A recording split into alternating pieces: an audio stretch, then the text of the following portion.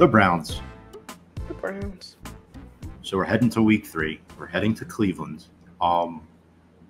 Personally, Sam, I don't know what to think of this game because, to be honest with you, the Browns have 15 players on the injury report. They are decimated.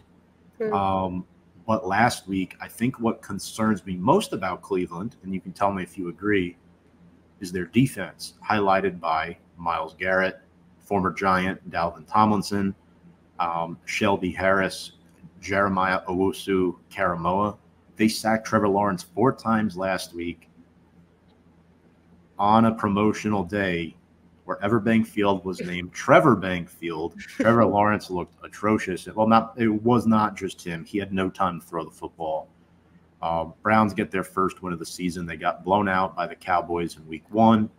Last time these teams played, 2020, Baker was still quarterback. They won that game 20-6. And Sam, the Giants have not beaten the Browns in Cleveland in a long time. In a long time. The Browns. Do you remember the season where the season after 42, where the Giants were like 10-1, 11-1? That first loss was the Browns. They're the Browns. Yeah.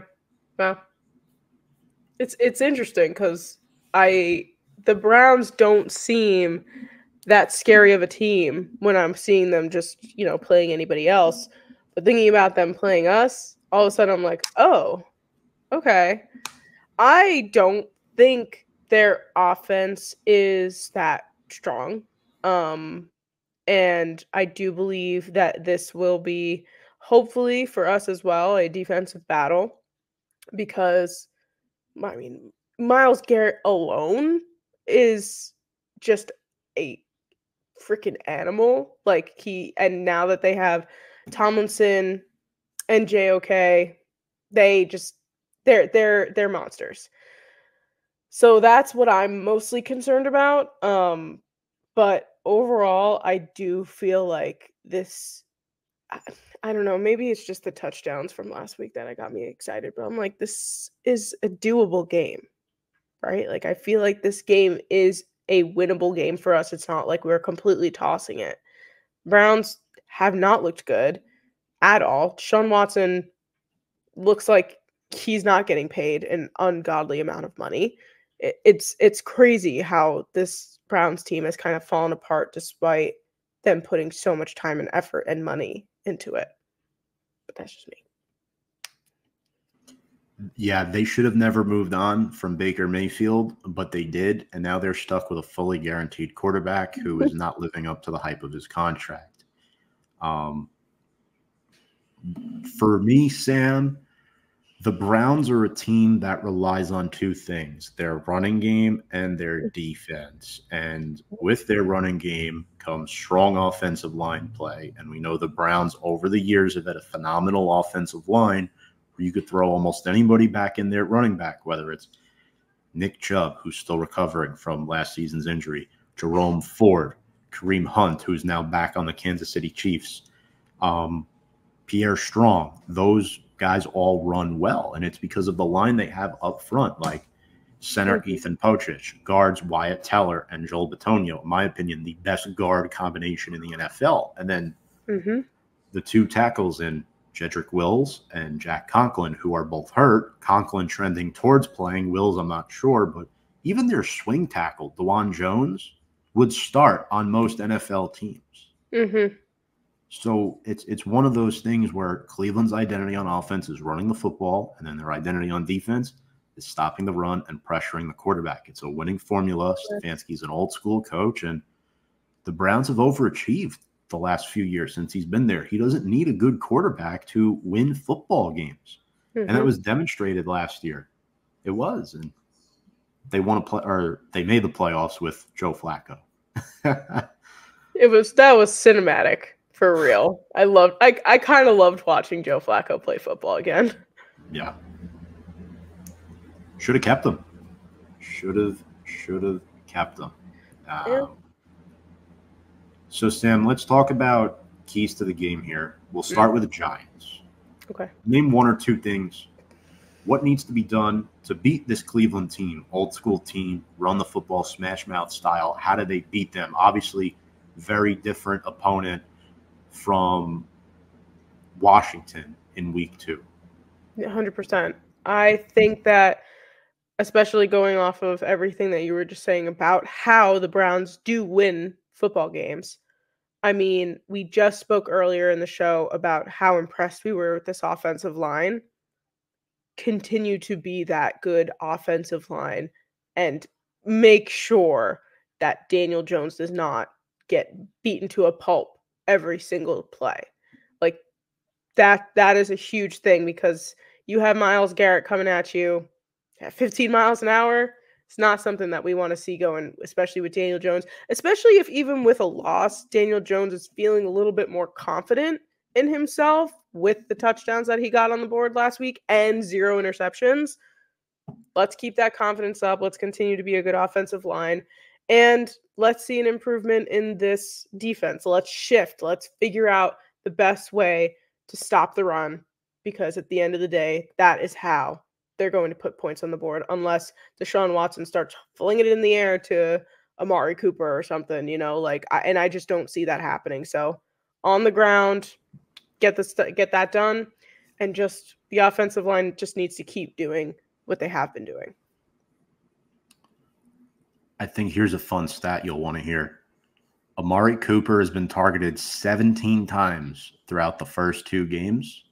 Oh boy. 17 times. Yeah. He has 5 catches for 27 yards. Oh, I didn't know it was that bad. Mm-hmm. I knew that it really was not, they weren't really clicking as much as Amari has with some of these past quarterbacks. Because Amari Cooper is a very good wide receiver and is very reliable.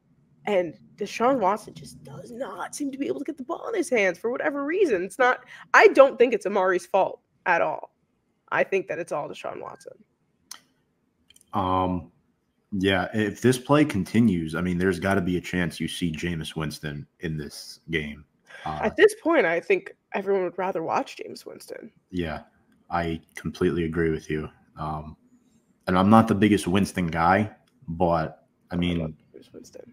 He hasn't really gotten a starting opportunity since 2021, the year after Drew Brees retired. Right. Yep. Mm-hmm.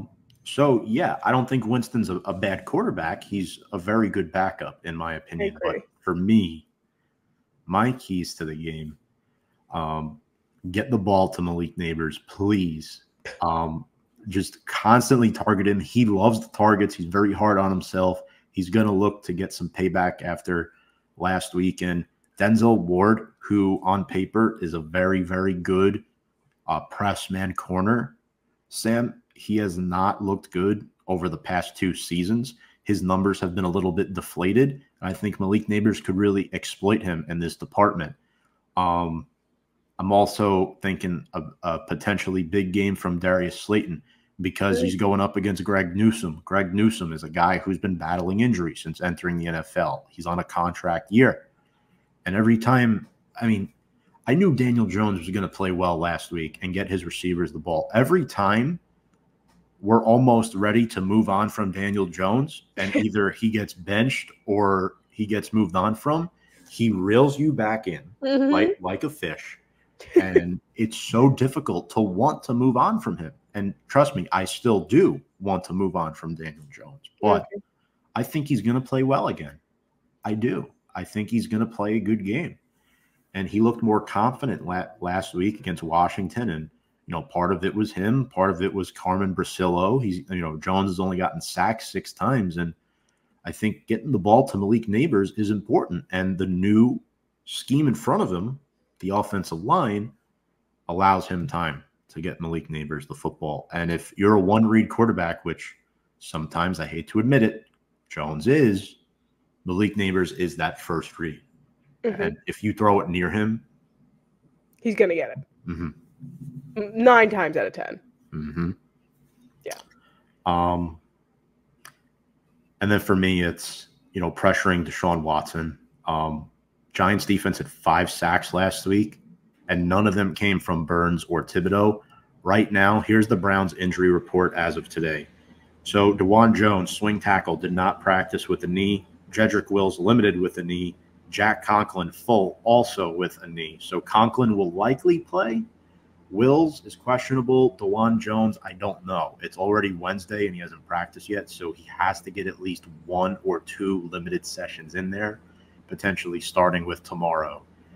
That's not looking too good. So Kayvon Thibodeau and Brian Burns on paper will have a much difficult matchup. These are better tackles than what Washington presented, but they're banged up at the same time. So you want to get pressure on Watson and make him confused.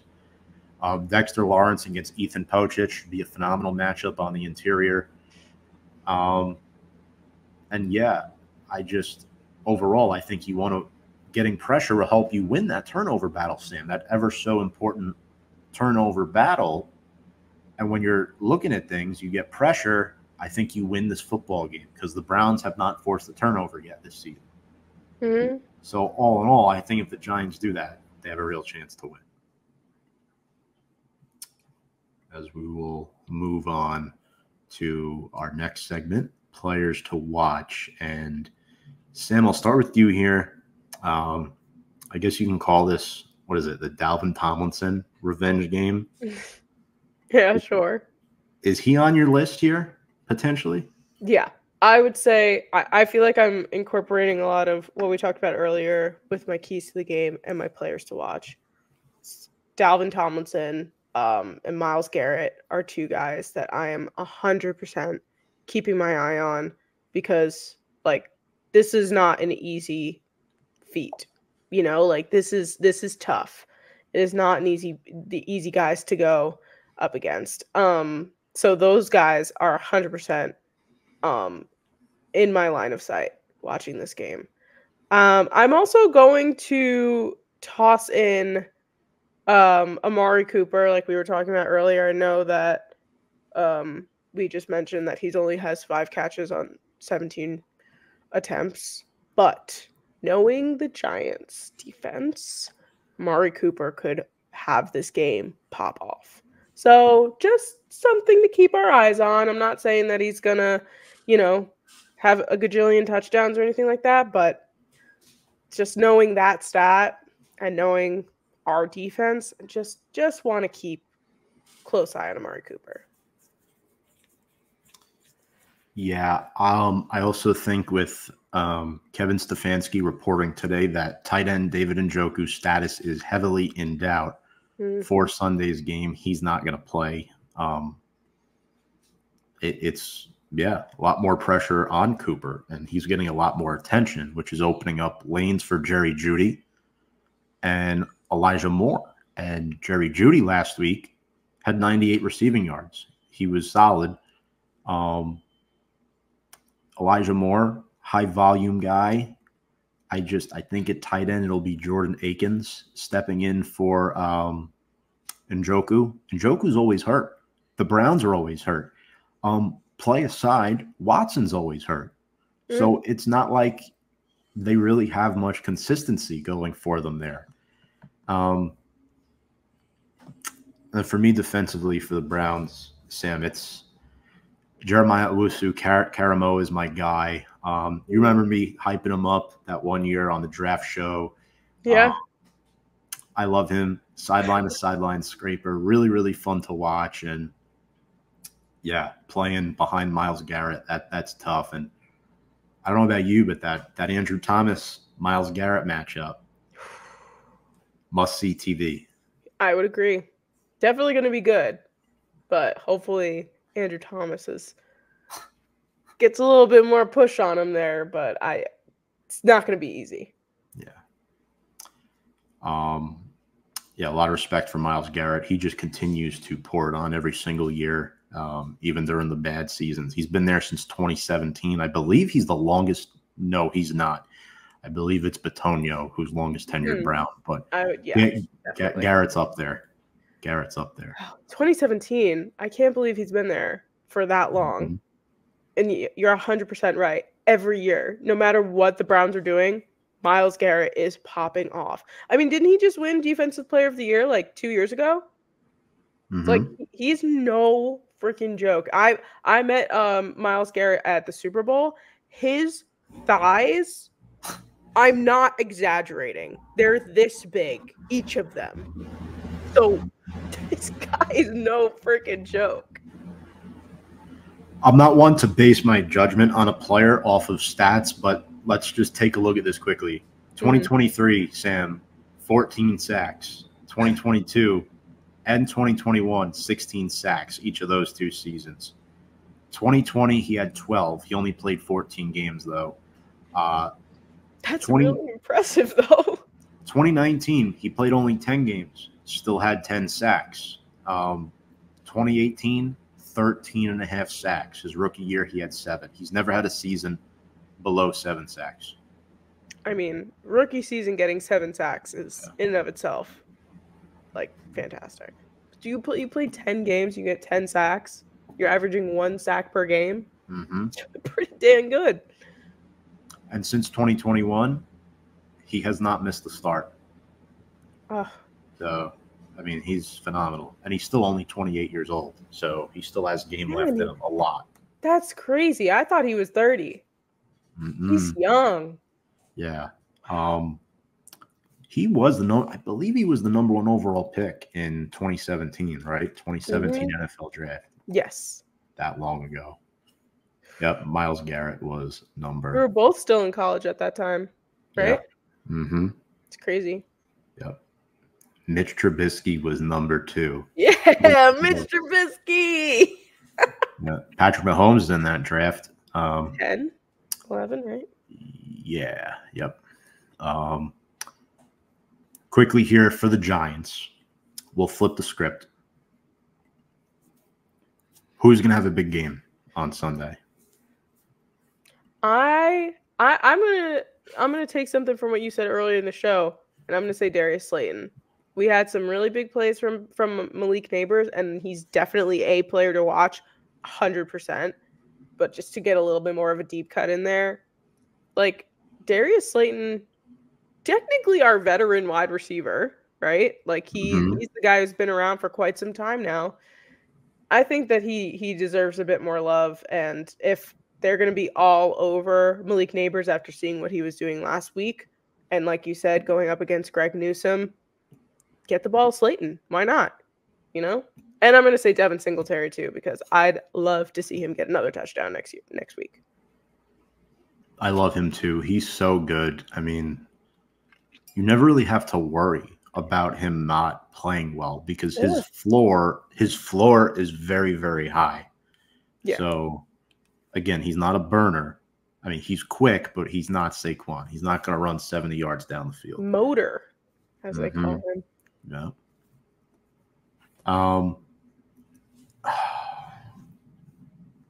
Obviously, Malik Nabers is one, but I mean, based off matchups, we talked about Andrew Thomas. A player that I think is going to have a really good game this week. I think Bobby Okereke is going to play very well, like he does every week. I think the fact that Watson looks lost out there, Okereke is going to be spying him the whole game, and it's going to be a problem. I think the biggest factor to the Giants getting their run stopping back on track is the interior defensive line winning their matchups against the Browns, which is not easy to do. But at least with Bobby Okereke back there, you know you'll get a steady hit on that second level.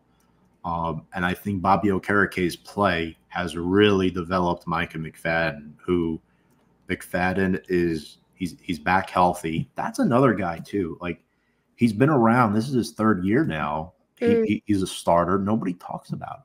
I know. And he's great. Mm-hmm. He really is. It's like he does so well that it's almost like you don't need to talk about him because he's doing his job. He's like a good student, you know, like nobody pays attention to the good student because they know they're going to do their job. That's Micah McFadden. And he's playing next to Okereke, and they play the same position, so that's also part of it too. And Isaiah Simmons. Yes. But yeah, both of those linebackers are going to have a good game. I'm going to throw one curveball in here. Rookie tight end Theo Johnson out of Penn State. I think he has a good game. I like that. If they can protect Daniel Jones, I expect the Giants to get more vertical down the field on this team to get Theo Johnson the ball. And I was a little bummed out that Gabby couldn't join us tonight because I know the whole FanDuel connection. I was thinking we could do our little Giants-Browns parlay. Oh, that would have been great. A little sample parlay, spice up the end of the show a little bit, do a parlay. And I'm debating taking the over on Theo Johnson's yards for Sunday's game.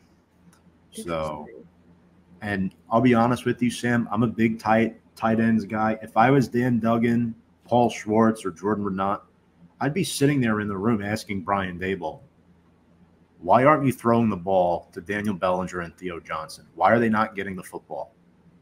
I feel like I think about this every week. I don't understand why we're not utilizing our tight ends. It's like, even like you see 49ers, George Kittle's blocking all the time. George Kittle does not get a ton of receptions, but when he does, he's on the money. It's like, yes, use your tight ends for blocking. Totally fine.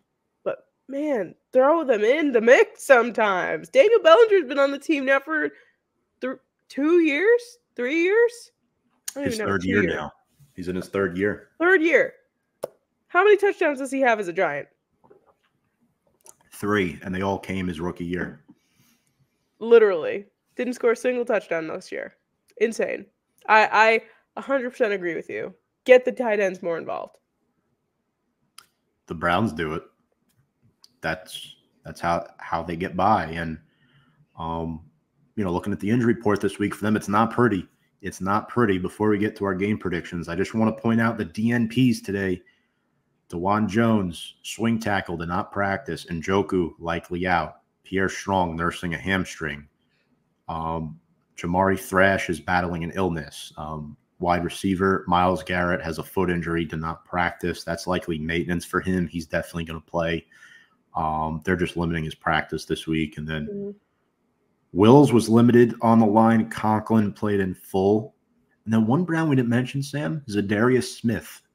Oh, gotcha.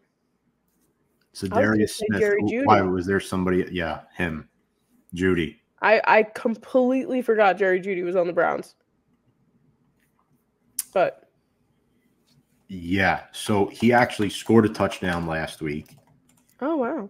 Yeah, and I feel like he didn't really get a fair shake in Denver because of the quarterback play.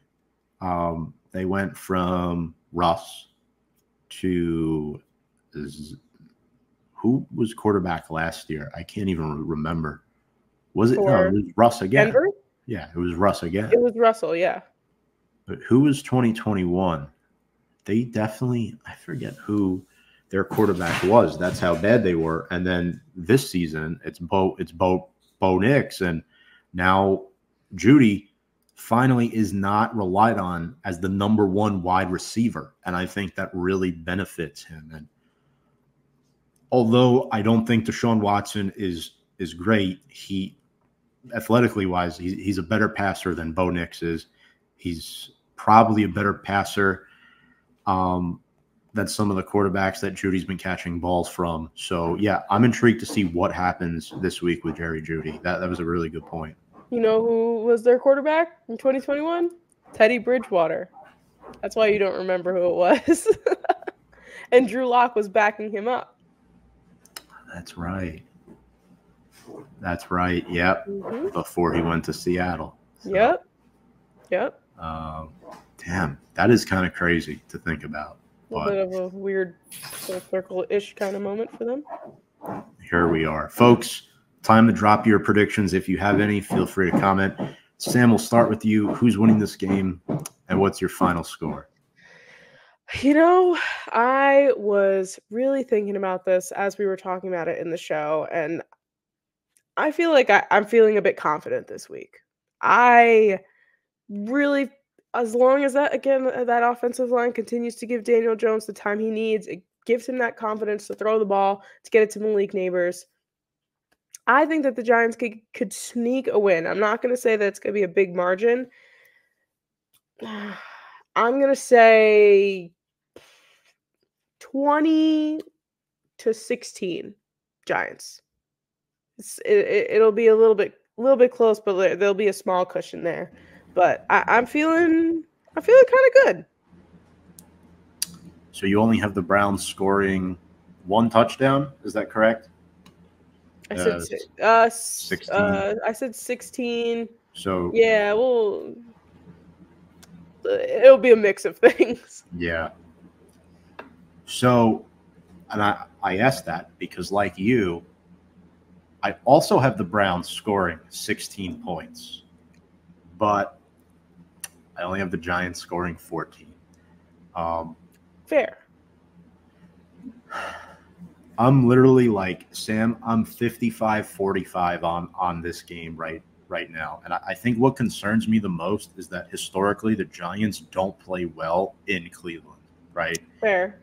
And I'm just looking to see what they did to Trevor Lawrence last week. Now, okay, Trevor Lawrence on a bad day is still better than Daniel Jones, in my personal opinion. However, his line is atrocious. Daniel Jones's line is much better. So that could be the reason why, the Giants could possibly sneak this one out and the Jaguars couldn't. But yeah, we'll have to see what happens. And Troy, to answer the question, I don't know. That's a big problem. It's a big problem. Washington had 37 minutes of ball control last week. Giants had the ball for under 23 minutes. No, they couldn't win.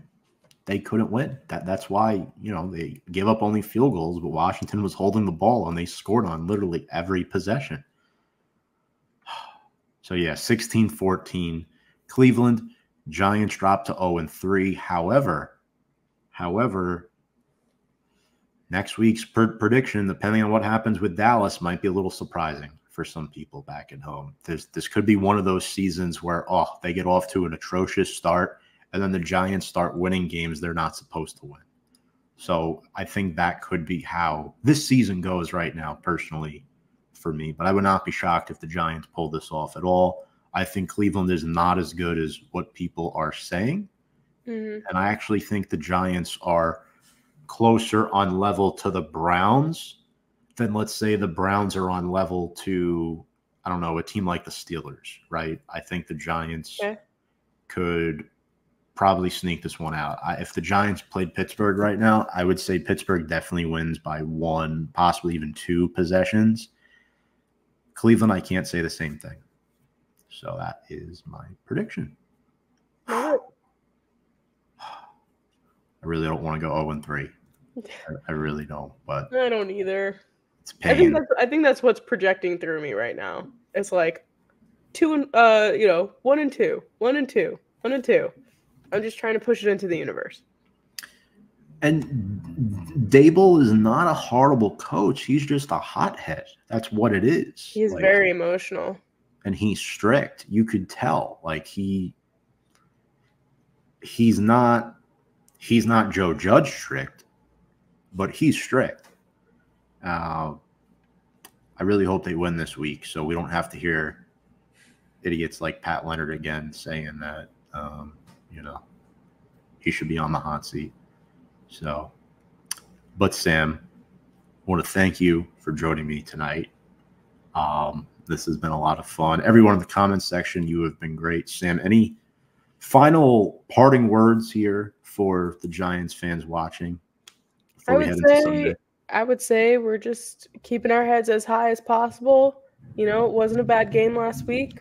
We could get through that again. Just gotta pivot, and let's go in with a little bit more excitement into this upcoming week as opposed to last week. Perfectly said. I couldn't agree more. Giants are going to continue to improve week by week. This is not the Carolina Panthers, guys. Let's. Thank God. They are not that level bad. I'm telling you. They're not that bad. Telling you. But, folks, if you like what you watched tonight here on Big Blue Avenue, there is our social media below, scrolling across our ticker. Links are also on the description of this video. YouTube, Instagram, and Twitter are the places to find us right now. at Big Blue Avenue. On behalf of Sam Cardona Norberg, I am Tom Scavetta, wishing you all a good evening. Happy Sunday. Hopefully the Giants pull out a big dub heading into week 4 against Dallas. Without further ado, let's go Big Blue.